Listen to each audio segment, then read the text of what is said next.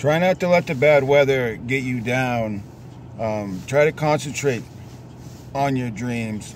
Try not to think about the cold weather. Try not to look at the forecast this time of year. It's hard. This time of year can be hard. It's cold out. A lot of people, brings back past emotions and stuff from, the winters and stuff. A lot of people get down this time of year. Try to think positive. Try to stick to your passion, your dreams and stuff, and try not to let the weather get you down too much. This too shall pass. Life never throws more at us than we can handle, or fate, or God, whoever you want to call it. It's so important that we start paying more attention to the way we think and who we surround ourselves with.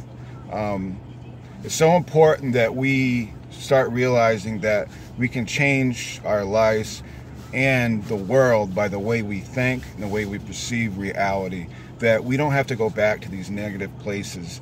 I'm able now to not have resentment and hatred in my life, and I can't tell you the value that brings to my life, being able to not walk around with regret and hatred and anger.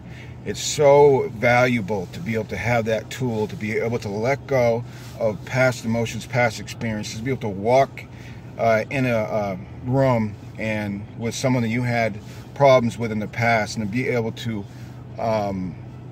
look at them and be able to not confront old issues, and to be able to leave the past in the past, to be able to stay present in the moment, to be able to let go of old anger and resentment. It's so important to keep ourselves focused on what we need to accomplish in life, and it starts with just by making your bed in the morning. Get in the habit of making your bed little by little. That starts the trend of self-discipline, and set little goals for yourself in life. And it's just so important that people realize that we have so much more to offer the world than we really realize. We're a lot more important than we really realize. It's easy to get caught up in news and the cold weather in our lives and stuff. But when we take a break from that and when we let our mind relax, I highly recommend meditation and manifesting mindfulness and stuff. When we're able to become better than our environment, when we're able to feel better than our environment in our current circumstances,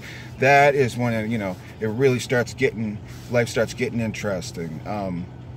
We all have our important values and our important talents that we bring to life, and it's important that we remember that and that we stick to it.